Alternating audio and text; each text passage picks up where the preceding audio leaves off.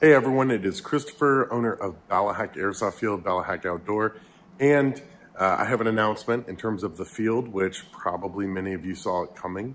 In the state of Virginia, it is illegal to host an event with 10 or more people, and that's going to be following to many other states. So for the next 2 weeks, Ballahack Airsoft Field will be closed to the public.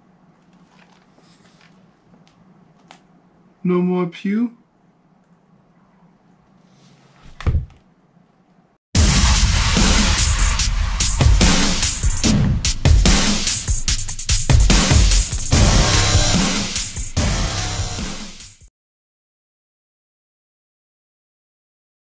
What's good, fam? It's Lone Wolf here, and today I want to talk to you guys about the pandemic that is sending the nation into a frenzy.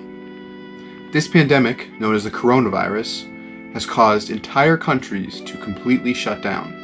The United States has gone from shutting down travel to China to completely halting international travel.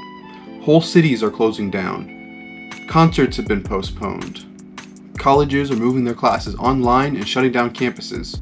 Sports events have been canceled or postponed, from the little leagues all the way up to the pros. Restaurants have been forced to become drive-through or delivery only. Businesses are cutting hours or completely shutting down. And a lot of people are now working from home as they self-quarantine. So how does this specifically relate to the airsoft community? Well, on top of all this, airsoft events have been canceled or postponed. Airsoft fields are closing, airsoft shops are closing. Despite this, some fields and shops remain open. Is this wise? Is this safe?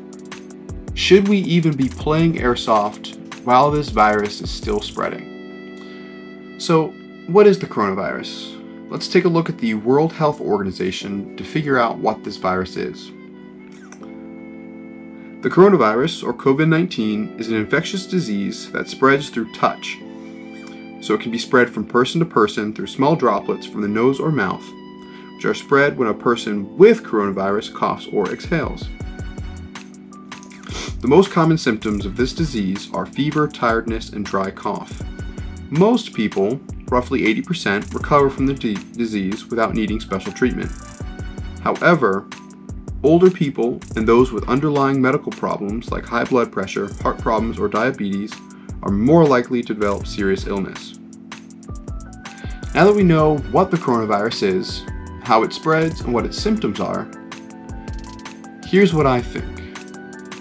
If you are an indoor airsoft field, you should be closed.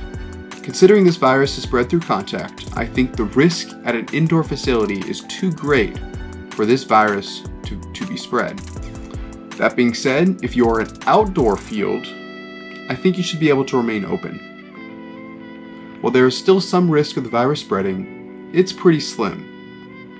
Airsoft as a whole is a non-contact sport, and physical contact is typically kept to a minimum. At most outdoor fields, you are staging in your cars or outside on tables, where still contact is minimal. Overall, I think it is pretty safe to say that the spread of this virus is very unlikely at an outdoor field and very likely at an indoor field. So stay safe out there, guys. Wash your hands. Remember to steer clear of those who are high risk, such as the elderly and those with compromised immune systems. Also, please stay informed. Keep an eye on the news so you stay up to date with everything going on.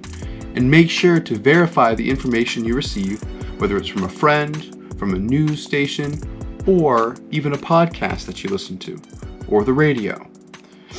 Make sure you verify that information before you accept it as truth. Thank you guys so much for watching. If you enjoyed this video, please leave a comment down below and smash that like button while you're at it. Don't forget to subscribe and hit that notification bell so you don't miss a single video. Thanks again, and I'll see you in the next video.